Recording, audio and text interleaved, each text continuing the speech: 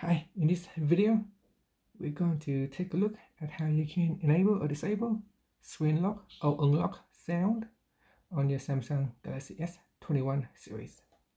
First, tap on the home key at the bottom of the screen to go back to your home screen.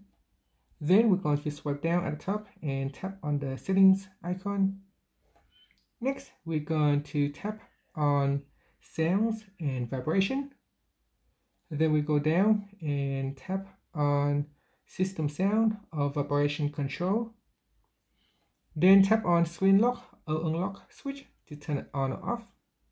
Now if it is on, whenever you lock the screen, it will make that tick noise. So if you don't like the sound every time you press on the screen lock button, you can switch it off. And that's it. Finally you can Finally you can touch on the home button to go back to your home screen. Thank you for watching this video. Please subscribe to my channel for more videos.